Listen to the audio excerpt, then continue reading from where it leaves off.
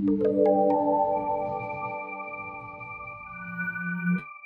what we found most exciting was this idea of smart buildings and smart people inside of them. All of you are also very smart, but we don't have the data. And so we started looking at the opportunity of finding that buildings, are responsible for 40% of our energy usage, and that 30% of our energy usage in buildings is wasted. It's unnecessarily used. It's excess. So every building's about 30% overweight, according to the EPA. So we thought, oh my God, this is a huge opportunity. There's so many buildings across the US, and then they're building like crazy in India and China. This is the area that we want to develop our technology in. And so we started talking to guys like this, the facilities teams. And I tried to get a picture of the facility manager here, but he's not online. He's not on the website for this building.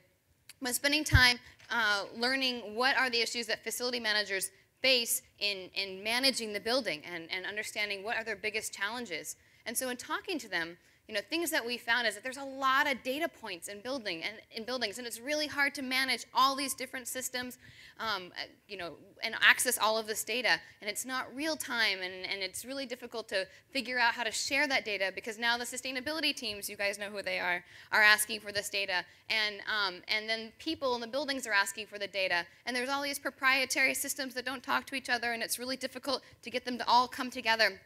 So this is what we were hearing from facilities teams as we were building the product. And so we realized that if you're going to, looking at this challenge, if you're going to tackle a big problem, you can't use the thinking of the past to create a new solution. You need new thinking to do that.